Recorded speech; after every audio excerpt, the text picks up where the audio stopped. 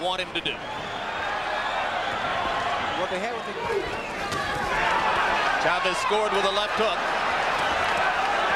A right in close by Chavez. But Taylor with a left after he missed. And then what he'll do, he'll pull on the attack. Good right hand inside by... So far, Taylor has remembered here. You see the right hand of Taylor, he's dropping it. Beginning to land with more consistency. Chavez began to penetrate his defenses. What you see here is actually... That was a slip. Talking about before, he threw 3 or 4 punches and then he got out of there, but they didn't linger. That's true. In the zone, in the middle of the ring, Chavez lands a solid right hand. But you see, is yet to be seen. Taylor, in the first 3 rounds, according to punch stat computations, Taylor has thrown 287 punches, trading 4 blows to 1 for Chavez. Chavez tries the left inside. Taylor comes right back. Fine fashion.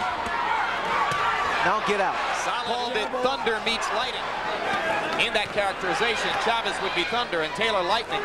But there are a lot of people who think that Julio he's been knocking people out, but not down. That's what he's going to against the man who is 66-0 coming in. He's been doing what he needs to do. Boxing, just boxing, using speed. Chavez is looking for Meldrick Taylor's head. That's not an easy target.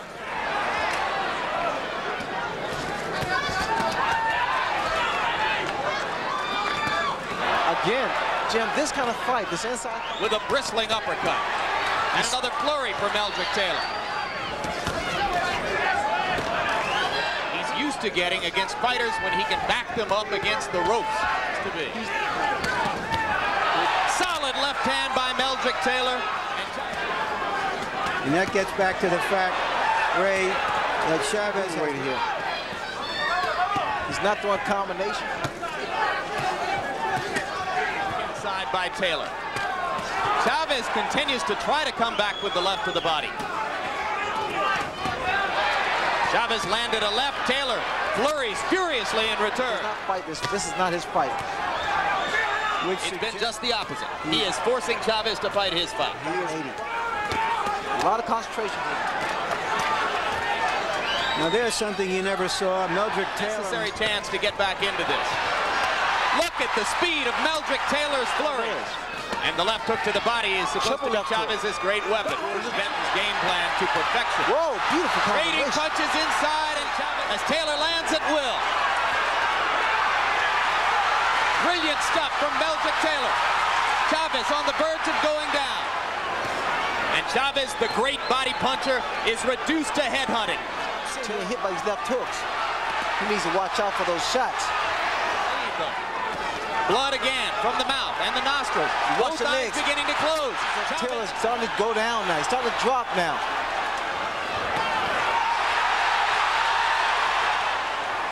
Well, you can never question Julio Cesar Chavez's desire.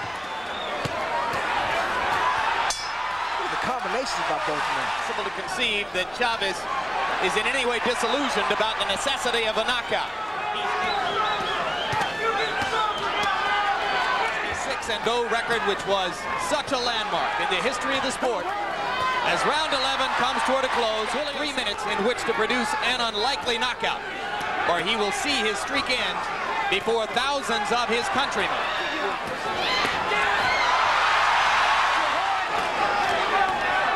Punching now at a time when he needs the best.